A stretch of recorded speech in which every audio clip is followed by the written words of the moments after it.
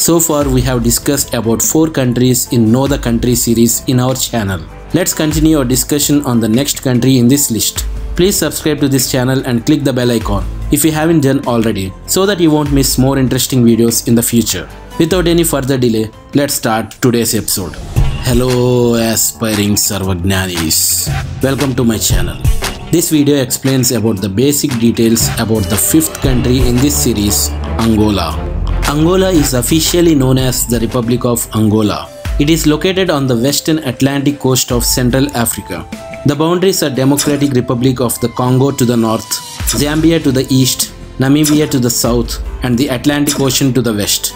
The north of the country has a hot and humid tropical climate with high rainfall. Going south, the climate becomes drier until it becomes desert in the far south towards the border with Namibia. The central highland region has temperate tropical climate with average temperatures of the order of 19 degrees centigrade and rainy season between October and March. Angola is divided into 18 provinces. These 18 provinces are further divided into 163 municipalities, which are further divided into 618 communes. It is the 7th largest country in Africa with an area of 1,246,700 square kilometers. As of today, the current population is estimated to be just above 33.1 million, which constitutes 0.42% of the total world population. It ranks number 44 in the list of countries by population. The population density in Angola is 26 persons per square kilometer. About 66.7% of their population is urban. It is also one of the youngest countries in the world. About 70% of their population is below the age of 24. The male to female ratio is approximately 0.95. It is one of the few countries where the women outnumber the men. The Portuguese first landed in Angola in 1482 and gradually took control of the coastal area by a series of treaties and wars throughout the 16th century. The Angolan War of Independence for the country's independence started in 1961. Finally, Portugal granted Angola independence on November 11, 1975, at a time when multiple Angolan nationalist forces were fighting among themselves to establish control over the newly liberated state. Angola changed from a one-party Marxist-Leninist system ruled by the Popular Movement for the Liberation of Angola (MPLA), which is in place since independence in 1975, to a multi-party democracy based on a new constitution adopted in 1992. That same year, the first parliamentary and presidential elections were held. The MPLA won an absolute majority in the parliamentary elections. Later, a new constitution was adopted in 2010, and the politics of Angola takes place in a framework of a presidential republic, whereby the president of Angola is both the head of state and the head of government, and of a multi-party system. Executive power is exercised by the government. Legislative power is vested in the president, the government, and parliament. It is estimated that only about 70% of the population is literate in Angola. As of 2018, the average life expectancy at birth is estimated to be around 61 years. Due to the widespread poverty, civil violence, food shortages, political unrest, and lack of adequate medical services, the life expectancy in Angola is very less and placed it in top 15 countries with lowest average life expectancy. Christianity is the majority religion in Angola, with approximately 80% of their population practicing it. Around 41.1% are Roman Catholics and 38.1% are Protestants. Portuguese is the official language of Angola.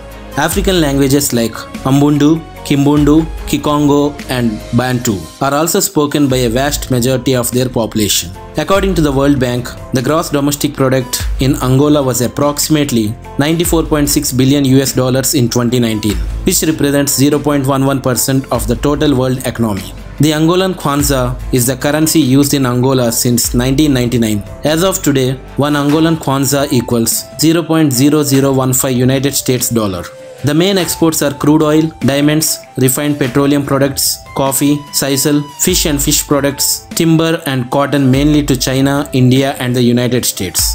The main imports are machinery and electrical equipment, vehicles and spare parts, medicines, food, textiles and military goods from Portugal, China, United States, South Africa, Brazil and the United Kingdom. Angola is one of the poorest countries in the world. Its poverty rate stands at 41%, meaning that about 4 out of 10 Angolans earn less than 12,181 kwanzas, which is $21 per month. The poverty rate is 57.2% in the rural areas and 29.8% in the urban areas. The national flag of Angola came into use when Angola gained independence on November 11, 1975. It is split horizontally into an upper red half and a lower black half with an emblem resting at the center. The emblem features a yellow half gear wheel crossed by a machete and crowned with a star. Giant sable antelope, which is an unique species of antelopes, is considered as the national animal of Angola. It was discovered in 2014 after it was thought to be extinct. A small native beautiful bird, red-crested churaco, is considered as its national bird. Angola observes West African time all year, which is 1 hour ahead of the Greenwich Mean Time (GMT+1). There are no daylight saving time clock changes.